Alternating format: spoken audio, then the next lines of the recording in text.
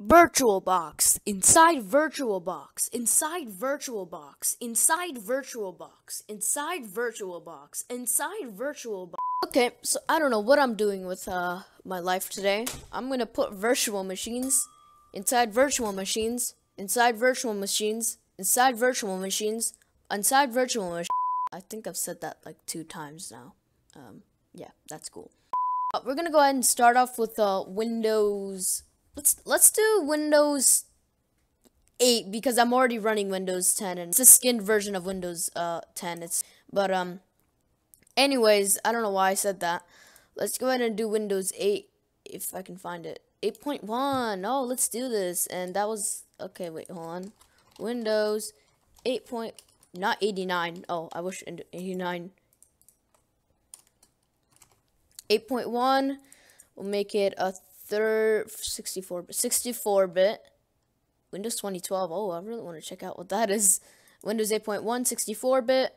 Let's put about, 5 megabytes of RAM. And after that, we'll put another virtual machine in there. Oh, gosh. That's cool. All right, Windows 8.1. Start. And I'll have to find the product keys. And, of course, this is going to take a while. So, let's go ahead and speed this up by putting some... okay, wait, never mind. Need the product key. I'll be right back. And of course, the product key works. Works. I don't think we should upgrade because I think that'll cause problems. Yep, that's cool. And I'm gonna go eat pizza, and I'll be right back once this is done. Pizza. Go ahead and call this Windows. Windows in Windows. Alright, let's click next. What should I do? Express settings. Okay, this is like probably the most annoying part of the setup, honestly. This step takes so long, and it is so annoying that okay, don't have an account. Create a new one. That's probably what I should do. Sign in without a Microsoft account. Okay, there we go. Alright, Windows 8. But let's go ahead and just install guest editions. And I heard the sound, yep. Let's go ahead and install guest editions, run, and then install VirtualBox again. That's gonna be really, really bad. But yeah. We'll wait for this, reboot it, and then we'll have full screen. Alright guys, since I finally have myself organized, let's actually start this video properly. Or, continue this video properly. So, right now, it's restarting. It's gonna go ahead, and we're gonna go ahead and boot into Windows 8.1, except in full screen mode. This is gonna be disaster. This is gonna be a disaster, because I'm gonna install VirtualBox inside this. And then install Windows 7 on that. So, yeah. This is not gonna be good.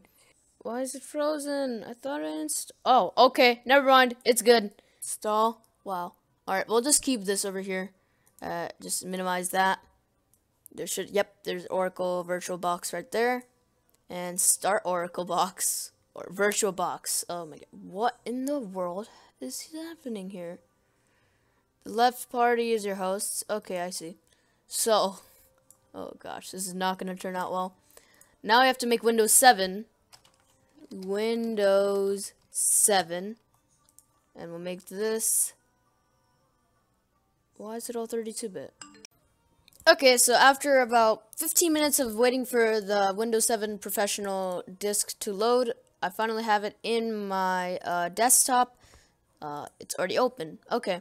So let's go ahead and settings, go to settings, storage, I thought I'd X this out, go to host, not host drive, choose a virtual machine or virtual file, go to Windows 7, 86, times 86, and this should load properly this time, because this is a times 86 virtual machine, right?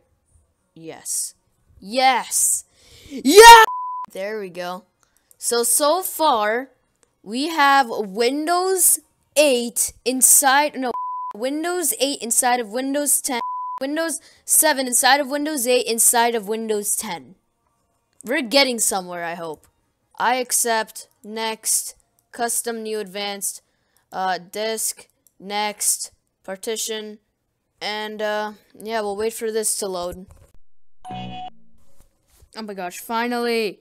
I didn't even notice, it was so boring. Setup will continue after restarting your computer. Oh, great. Great! Oh man. Okay, finally, it's starting Windows for like the third time now. Yeah. I don't know what it's called. I think it's called Ception when you put something inside something.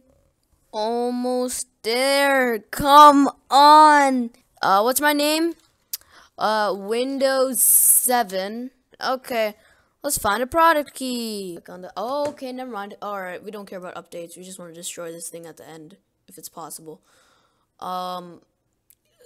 Yeah, that's good. I don't really care about the time. The home network.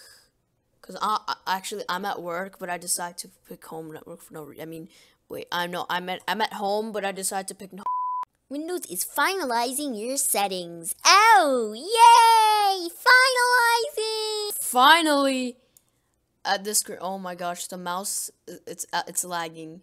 I don't even care if we have like Windows error on this. I just want to put another virtual machine inside this. That's probably not a good idea, actually. Is it almost done? Oh my gosh, finally. All right. Okay, so we're finally at the Windows 7 desktop screen. Our browser is out of date. I wonder how long it will take for the ISO to download. 2,000 years later. So welcome back to day 2, and we're gonna go ahead and start installing Windows Vista. Now here's the thing.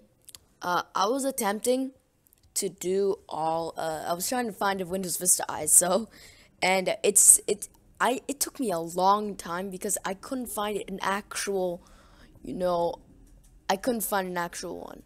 Okay, Windows is loading files. Please load. I just wanna use Windows Vista. Cancel.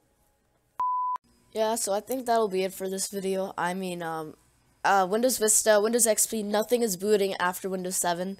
I think it's because how many virtual machines we have inside virtual machines, and it just takes such a long time to boot. So that's gonna go ahead and that's gonna be it for this video. If you guys did enjoy, hit that like button down below, and yeah, I'll end it off by deleting System 32 like usual. Oh great, yeah, I wasn't recording that part. I'm really sorry, guys. I didn't record that part. But basically, I ran the memes virus, and this happened. I destroyed Windows 8, Windows 7, Windows XP, yeah, all of them, and Windows Vista, kind of. But anyways, guys, if you did enjoy this video, hit that like button down below. I don't even understand what I did in this video.